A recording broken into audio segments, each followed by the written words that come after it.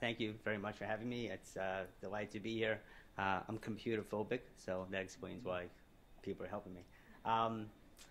I'm in private practice in New Jersey. To me, I try to always be the advocate for the patient for whatever disease they may have. I have the privilege to be in a large group that affords me the time to be taking care of patients with GU malignancies, and I think it is an evolving disease over the last few years that we've been blessed as medical oncologists to be able to offer patients treatments where we did not have that opportunity 10 years ago. And kidney cancer is the prime example about how the evolution of science and research has allowed us to offer patients therapy in a disease, as you heard before, that offered limited amounts of options. So I'm going to give you a brief overview. I try to make it brief because to get into formal detail, it becomes very, I guess, boring. But more importantly, I think it's going to lead to a lot of opportunity to ask a lot of questions, which I think may be applicable to some people. So this is meant to be a small overview, and hopefully we can stimulate more questions afterwards. Broadly put, there are two main opportunities to treat patients with kidney cancer. You heard Dr. Wang speak about surgery, and I think that is the integral part about when one has a malignancy that could be resected, that is the ideal therapy that one should try. But when it comes down to systemic therapy, when the cancer has traveled outside of the kidney and requires therapy for disease that travel to other regions like lymph nodes, lung, even other organs, we do have therapies. So dating back to before 1992, there was really no FDA-approved drug. Immunotherapy appeared to be the therapy that was studied most. Dr. Theuerer is one of the leaders when it came down to the data that was published early. And I think the immunotherapy science really is that it's able to attack cancer cells systemically throughout the body. It's an intravenous therapy. Sometimes it's subcutaneous. But it does train the immune system to recognize and target only the cancer cells. So it has this ability of really being primed that it's going to probably help kill the cancer cells. It does have some effect on other parts of the body, and we'll talk about that shortly. But the main large category in the therapies that really evolved over the last 9 years has been the targeted therapy. And these therapies actually target and interfere with the growth of cancer cells at a molecular level. It focuses on specific pathways to inhibit cell growth, replication, and really disrupt the blood flow supply to the cells. And when you look at the main categories that's listed, you have immunotherapies. There are two drugs. There's interferon alpha, and then there's IL-2 or interleukin-2. And then there's the targeted therapies, and we're going to break them down a little bit. And again, I don't want to get into details about each one specifically, and we're going to not talk about the data, how it got its FDA approval, but we're going to sort of leave it very broad. But these are how, when you see a medical oncologist, this is how we think. We think about opportunities we have, what therapies are best to be used first. We try to think about the sequences of therapy, and there is sciences behind it, and there's many different conflicts, how one should think, and I think it's important to definitely hear the conversations that you hear from the physician, but this is all stemmed from a multitude of conversations and data that's been published over the course of the last 8 years. When we assess patients, Dr. Wang spoke about the surgical approach, about how patients are evaluated. We have two prognostic risk models that we've utilized over the course of the last few years, the second one being the one on the right by Dan Hang. The one that's been used over the last 15 years was based upon what's called the MSKCC, or Bob Motzer. He actually utilized this data based upon use of interferon and surgery, and they came up with how we should assess how patients should predictively be doing from when we start seeing the patients upon disease progression. So looking at Dr. Motzer's, I'm going to start on the bottom, Dr. Motzer's criteria. There actually is two parts to it. The early 1999 analysis actually looked at patients who had prior nephrectomies, resection of their cancers, and then what we use as Karnofsky performance status is really the patient's functional performance status, and there are criteria by that, looking at the hemoglobin, the calcium level, and the LDH, which is a blood test. So in essence, every time we see a patient as a medical oncologist, we should have the category pretty much in our head by the first visit, because a lot of these blood tests have already been done. We've assessed the patient. The Dr. Motzer criteria did change a few years later, and they took out the first prior nephrectomy, and they actually used the criteria of the interval of time between when the patient had their surgery to when they presented to you as a need to start therapy. The difference between Dan Hang and Dr. Motzer's criteria is really on the last bullet point. There are times the LDH, which could be a marker for the burden of cancer, sometimes it's normal, and therefore it's sometimes an inconsistent study. So they utilizes the neutrophil count, which is a white blood cell count, and a platelet count, which sometimes can be elevated with inflammatory processes. Sometimes that number can reflect a true volume of cancer predictor. So you'll see a shift every time you read these articles. They talk about, usually it still goes back to how we've always dealt with the MS-KCC criteria. That's Bob Motzer. But Dan Heng's, now the criteria is being utilized a little bit more. So when we look at these risk factors, it's not just one of those, we just see the patient's data and we just see how their survival is going to be. It does actually allow us to see which therapies may be best. A lot of times if someone has a favorable risk factor, it actually would be an excellent candidate to go for surgery for cytoreductive nephrectomy that Dr. Wang discussed. And then sometimes even for the intermediate risk, it may be a benefit to have these patients undergo cytoreductive nephrectomies as well.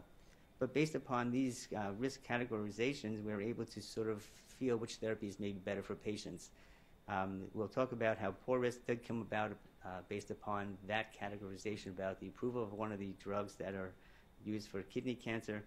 But for the most part, every physician should try to believe that their patients should fit a criteria before you come up with a decision about how to take care of these patients. A little broad discussion on immunotherapy. Immunotherapy really just boosts one patient's own immune system to sort of recognize and attack cancer cells. It activates and increases the number of immune cells. It activates these immune cells again to recognize and kill cancer cells. The death of the cancer cells slows or halts the tumor growth, possibly leading to tumor destruction. For the most part, for kidney cancer, we try to slow down and stop growth of disease. There are times we are able to be successful that we can actually reduce them, and the tumors that is, and they can go away completely. But for the most part, our goal when it comes to patient care and survival is actually slowing down this disease and sort of halting the growth. Kidney cancer as well as melanoma are one of the two therapies that actually respond quite well to immunotherapy. Specifically for interferon alpha, this interferes with the life processes within the cancer cell, and it prevents the growth and making it more susceptible by other elements to be destroyed by the immune system. Typically, this is medication that's given subcutaneously. It's given several days a week. It depends on how it's administered. It's got a lot more headlines over since 2009 when Avastin got FDA approved. Avastin was FDA approved with its usage with interferon. But it's because of its benefit with Avastin, the use of interferon as a single agent has gone down in regards to its usage. The overall response rates is, it looks small. The problem when it was actually analyzed interferon, the criteria about how to analyze the data was different back then. The use of response criteria was a little bit different. So the rates may be smaller than actually what we see. But again, the best candidates are patients who have good performance statuses prior to nephrectomies, as Dr. Wang showed the data that was published in 2001, as well as disease that's primarily in the lungs. And again, the response rates talks about not just how patients do, but just the reduction of the cancer by 50% or more. So the stability of the disease is not reflected by the data that's presented. Again, these therapies usually work by regressing the tumor slowly. It's not a therapy that's going to be initiated and start reduction of cancer within the course of weeks. Usually it's several months before the disease actually responds. There is a multitude of side effects. I always tell the patients it's like having the bad flu. A lot of times these therapies are given 3 days a week, so sometimes by the time your body gets better from the symptoms of the toxicity of the therapy, you get an injection all over again. And based upon the dose, you can actually predict the side effects. Of course, every patient for every disease, for every therapy are different. So a lot of times you have to, unfortunately, administer a therapy at a dose that offers a higher risk of toxicity before you find a dose that actually can be utilized and adjusted to the patient's success of tolerability as well as efficacy or efficient ways of treating the disease. Another form of immunotherapy, IL-2, Proleukin, is a therapy that's been FDA approved since 1992. It's genetically engineered to a product that one's body own makes. Everyone has IL-2 within their own self. It does allow the stimulation of T cells and natural killer cells. This is a therapy that can be given subcutaneously as well. Has a lot more success being given intravenously. There are, I think, between 50 and 70 centers in the United States that actively utilize this agent in the way of using it as a high-dose therapy. There have been studies comparing high dose to low dose or subcutaneous doses. Still, I believe most patients are receiving this therapy in the high dose setting. There are, before these high dose centers became more comfortable with this usage, it was just given with a low dose in the office, sometimes combined with interferon, but the toxicities were vast. So the more success is actually given as a high dose. When you are in the hospital for 5 days of IL-2 therapy, given a dose every 8 hours for 14 doses, you have a 5-day rest. Actually, you have around anywhere between a 5 to 10 day rest, and then 5 days again back in the hospital. We've learned over the course of several meetings that there must be 50 different ways how to give high-dose IL-2 as a high dose. So you find that there is a lot of variability how people are administering it these days, but still a very successful therapy.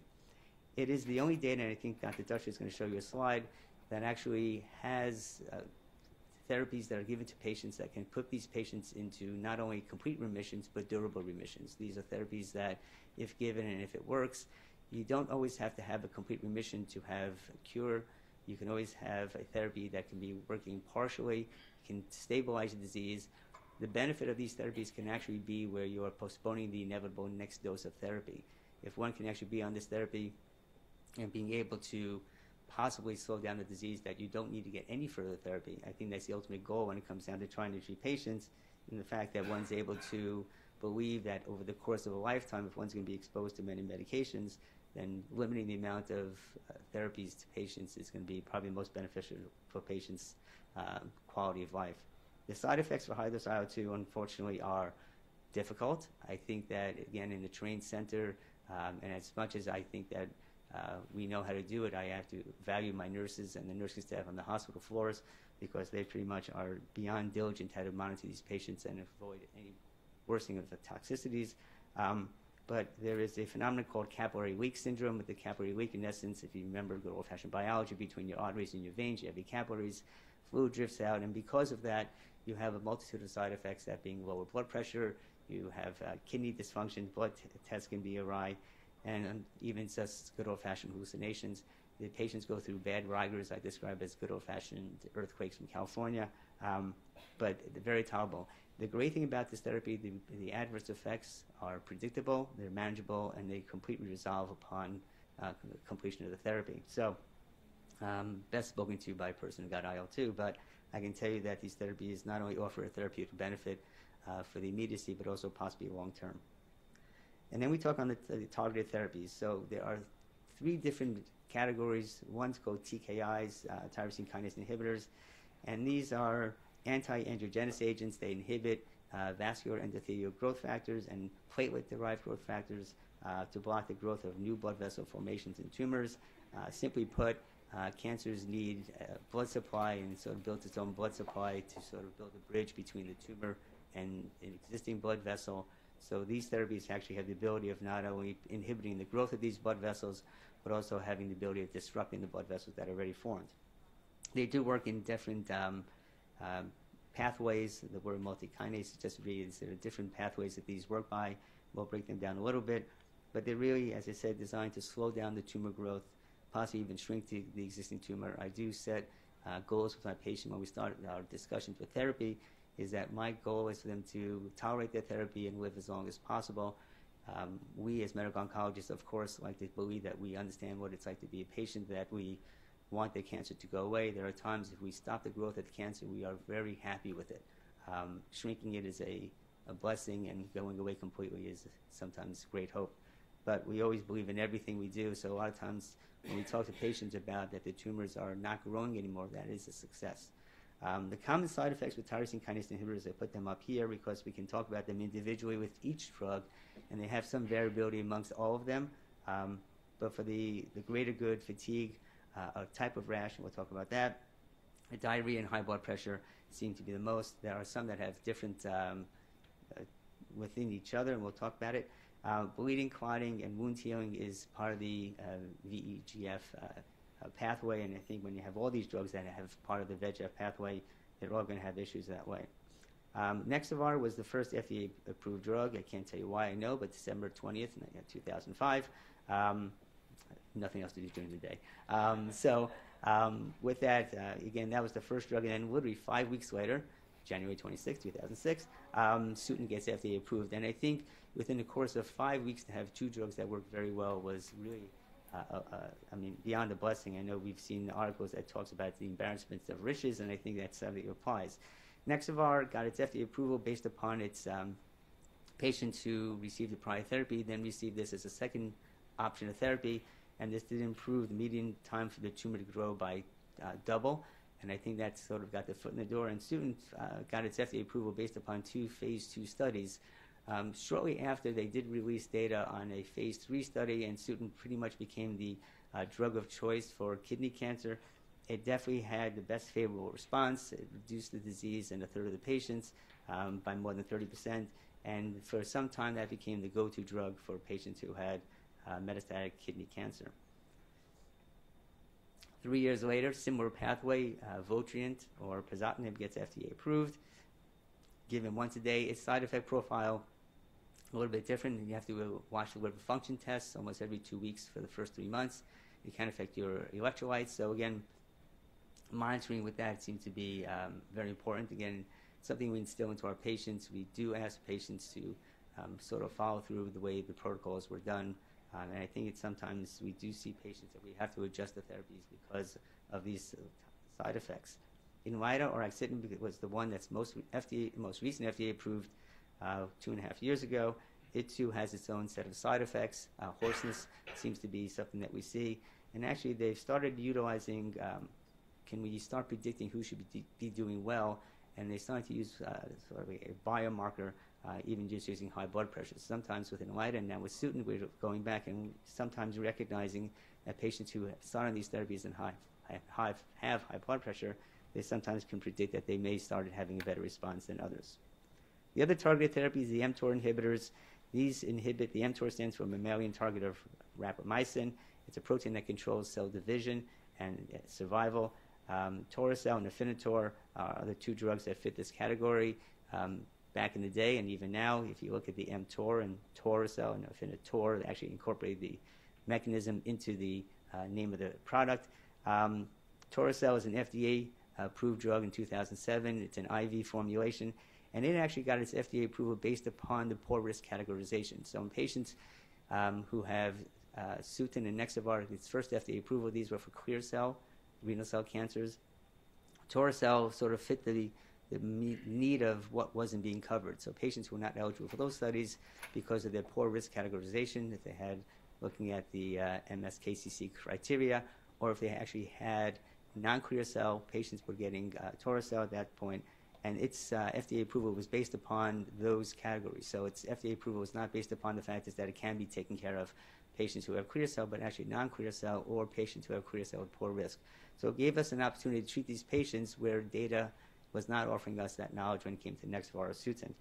It blocks the mTOR pathway, interferes again with cell replication, angiogenesis, and Afinitor has a similar mechanism. The side effects appear to be similar. It happens to be an oral drug taken once a day, has a little bit more pathway inhibition, even angiogenesis, again, the same pathways that the VEGF incorporates its therapy. Again, the side effects between both agents are relatively similar. I'm not going to go through each one of them. You do find with Afinitor, you do have more of a mouth infection risk, and sometimes you can actually develop an inflammatory condition in the lungs that it's readily reversible with steroids. Again, 2 agents that have actually fit in quite well to our armamentarium. The last one is the pure VEGF inhibitor, that being Avastin. It got its FDA approval for kidney cancer in 2009. Avastin is FDA approved in other malignancies, given intravenously once every 2 weeks. Again, its FDA approval is with interferon, but there are times where you actually can give Avastin by itself, and it too has the common side effects of the high blood pressure, the headache, and the fatigue.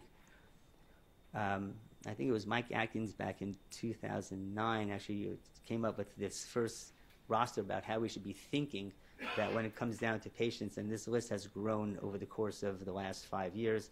And when we go through experience, when we go through the NCCN guidelines, when it comes down to data, this is how medical oncologists should be thinking. This is kind of the playbook we have in our head when we see our patients.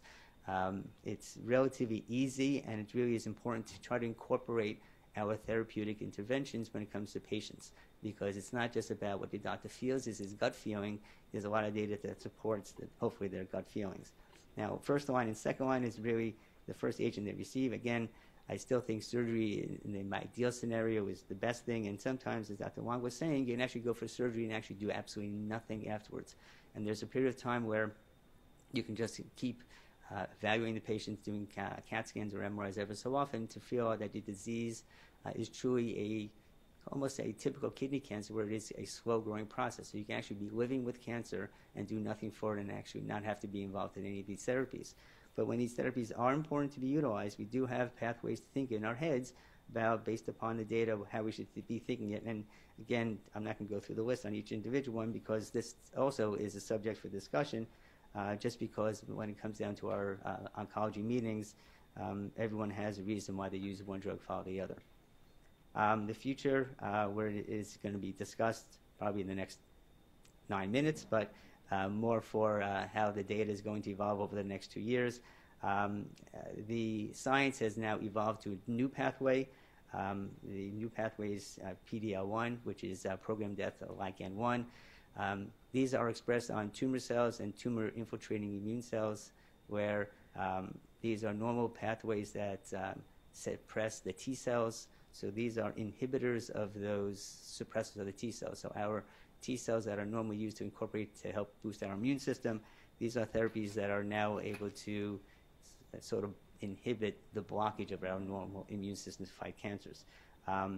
These Keytruda and Yervoy are FDA-approved drugs as these types of therapies for melanoma. They're being studied extensively. Again, those 3 bullet points at the bottom are active studies that are in a lot of centers across the United States, even in this region. And I'm going to leave that part of the discussion up to Dr. Dutcher. So to sum up, immunotherapy is still the mainstay of therapy for advanced kidney cancer. The FDA-approved drug, Proleukin or IL-2, appears to be the best drug if one wants to sort of to undertake a therapy that can be toxic temporarily but reversible with its toxicities, but possibly be able to be on a therapy and then have a long, durable response, remission for the therapy, possibly postponing, inevitably, maybe having to get another therapy, but possibly postponing any other therapy that you may require for advanced kidney cancer. Targeted therapies for the last 9 years has been a breath of fresh air for our patients in regards to options of therapy. They do have its set of toxicities, and I think that when I talk to patients about therapies, it's about the tolerability of the therapy as well as the efficacy, but in that order. And that applies for the TKIs as well as mTORs as well.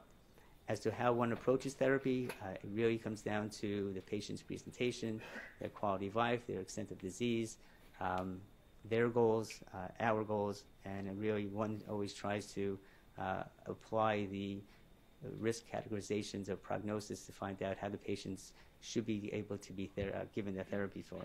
And again, the checkpoint inhibitors, again, is going to be a new science that's going to be incorporated into our practices definitely within the next 5 years. A new way of taking care of kidney cancer patients, allowing us to do what we've done over the last 9 years, is give them therapies that we were not able to give them in the past. So with that in mind, I think I have 5 minutes. We should just go into the next one, because we're going to have a question and answer period after the break, and we get to ask questions at that time. So I thank you for your time.